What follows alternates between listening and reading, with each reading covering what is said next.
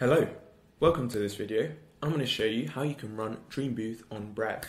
Now Brev is a cloud dev environment tool that lets you spin up dev environments on any hardware you want. And what we're going to do is we're going to spin up our Dreambooth template and start generating samples of ourselves. Just as an example, these are a couple of pics we generated of our CEO. So yeah, it's pretty funny, pretty cool. Let's get started.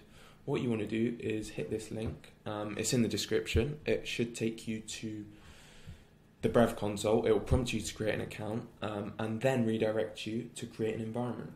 All of these fields will be pre-populated, including the machine field, which comes with the NVIDIA A10G. We recommend this GPU for Dreambooth because it will let you have some flexibility in terms of your fine-tuning config, etc.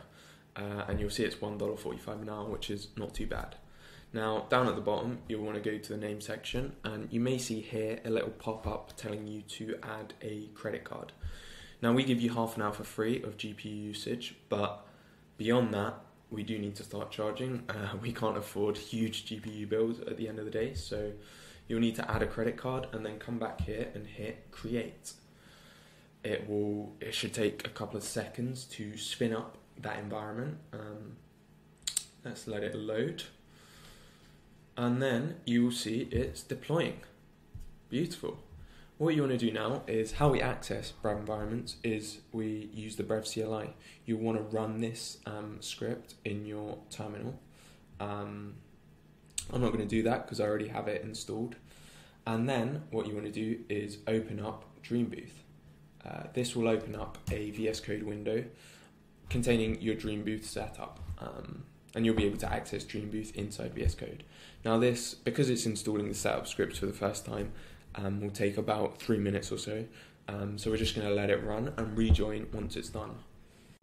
Okay, once that's done, you will see a lovely beautiful window of VS Code, and this is essentially an environment that will run Dreambooth straight away. I'll just show you around a bit. We have here a training script which will run the training, which will train the Stable Diffusion model for you. An inference script which will run on a given prompt, and then the HEIC to JPEG script which we've added to convert from iOS's annoying format to JPEGs because the model can't interface well with HEICs. But the main script we're going to focus on is the launch script. And the first thing we want to do is actually upload our training data. So over here, I have about 20 or so pictures of my chosen subject, who is in fact the CEO of Brev. And what I'm going to do is just drag and drop them, let them upload, and in the meantime, I'm going to modify our launch script to train Stable Diffusion on our new training data. So I'm going to change line 8 to point to nada. Line 12 also, this is the line that tells the train Dreambooth script which training data we want to use to fine tune the model. And then kind of the most important thing is the prompt. We're going to call this a photo of nada. What you want to do here is make sure you choose something unique because we don't want Stable Diffusion to get confused with maybe objects that it's trained with before that have similar names. So we're going to refer to our subject's training data as a photo of nada. And then down at the bottom, we run inference for you. We run an inference job. So we're going to change this to a photo of nada wearing sunglasses, and we'll see what it generates. So let's save that, run it, launch.sh. And the first thing it asks for is a Hugging Face token. So let's click into that. Now what you want to do is copy this and then paste it back in. And you want to make sure actually that what you've done is you've gone here and you have accepted this license agreement, because otherwise it won't let you pull the model from Hugging Face. So make sure you've done that.